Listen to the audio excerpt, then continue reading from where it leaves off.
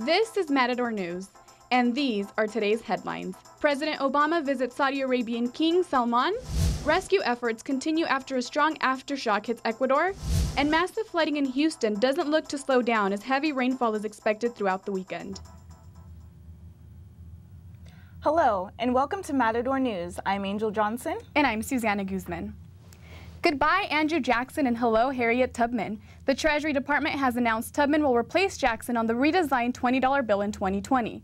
The bill will come just in time for the 100th anniversary of the 19th Amendment, giving women the right to vote. Harriet Tubman is known for helping slaves to freedom on the Underground Railroad in the 19th century. First Secretary of Treasury Alexander Hamilton will continue to be the face of the $10 bill. 2 Michigan workers and a city employee have been charged with misconduct and other charges in the Flint water crisis. Mike Glisco, former supervisor of the Flint water plant, could face up to 5 years in prison and thousands of dollars in fines.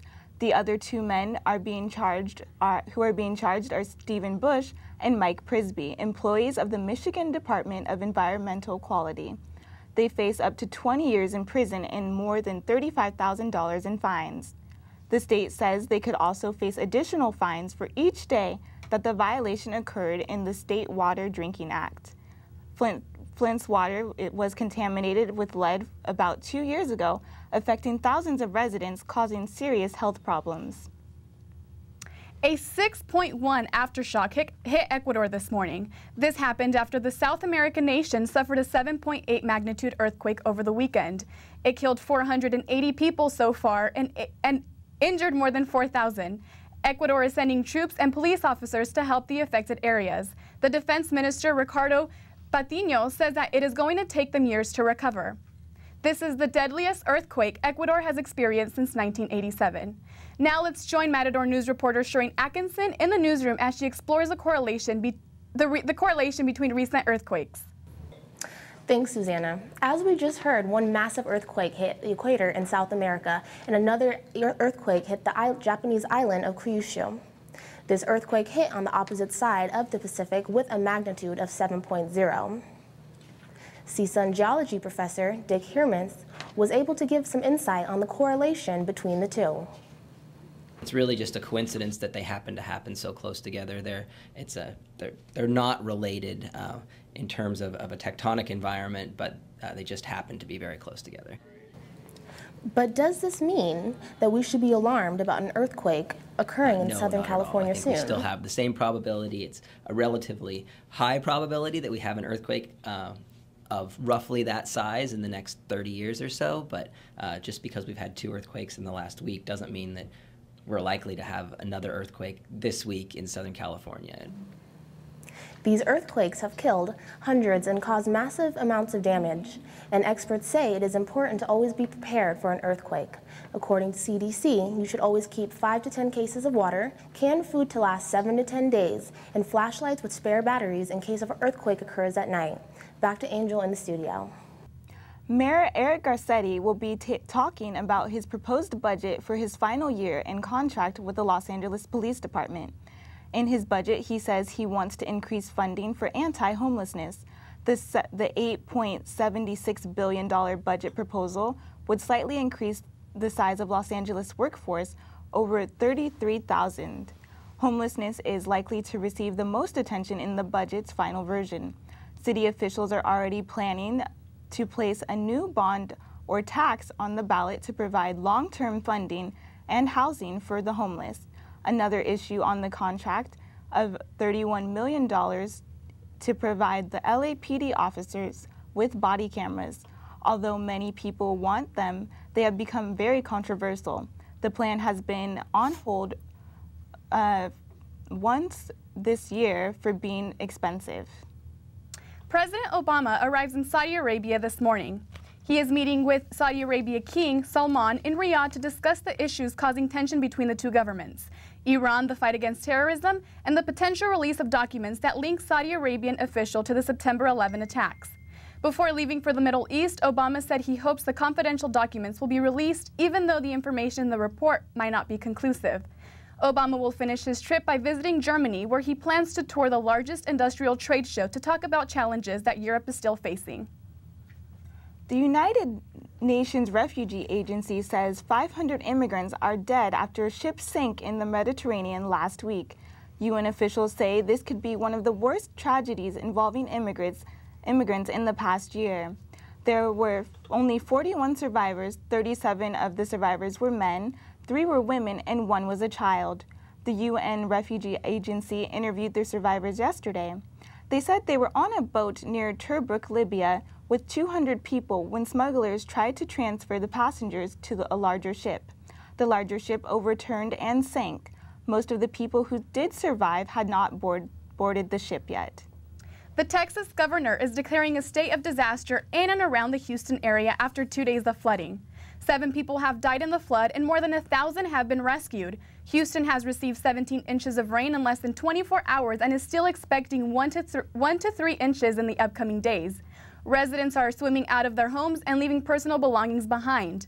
The city is offering shuttle services for residents to go back to their homes and recover any salvageable items. The county's flood control district says the flood has caused more than $5 billion in property damages in Harris County. It is the biggest flood since the tropical storm Allison in 2001 that left 42 dead. New York primary voters have brought Donald Trump and Hillary Clinton closer to their parties' presidential nominations. Trump took 31% of the GOP vote over Governor John Kasich, while Clinton took 58% over Bernie Sanders. Trump celebrated his victory, saying, mathematically speaking, his competitor Ted Cruz is out of the race for the presidential nomination. Clinton also celebrated her win by saying she feels honored to be trusted with the responsibilities that await the next president, and she feels confident of her victory. The nomination is in the home stretch, and victory is in sight. The next primaries will take place next Tuesday in Delaware, Connecticut, Maryland, Pennsylvania, and Rhode Island. Now let's go to Eric Kaback for the latest on health. Thanks, Susana. Centers for Disease Control and Prevention say white women born this year have a slightly lower life expectancy than the year before. Life expectancy is the number of years you're expected to live based on a statistical average. White women's life expectancy has decreased because of depression and the use of tobacco, which causes lung cancer. But American men and Hispanic men's life expectancy has increased due to the decline of murders. The overall life expectancy at birth for the United States population did not change. It stands at about 78 years.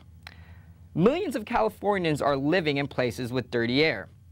Bakersfield tops the American Lung Association's list with unhealthy airborne particles. Pollution comes from highway traffic, diesel trucks, farm equipment, and fireplaces. Los Angeles remains the nation's leader in the ozone pollution, mainly from car tailpipes. Air pollution can cause asthma attacks and heart attacks. It can lead to lung cancer and even death. Now let's go to Ebony Hardiman with the entertainment report. Thanks, Eric. Michael Strahan wants his fans to know he's not dying.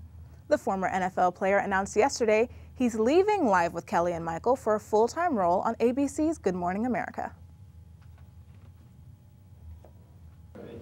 It's funny because now most people, a lot of men, all the men who used to come up and congratulate me on football and now congratulate me on Kelly and Michael. Strahan says he wants everyone to stop being so sad about the change. He has been guest starring on GMA since 2014 and will take on his full-time role in September. Co-star Kelly Ripa was absent from the show this morning and has not made a comment on Strahan's leaving.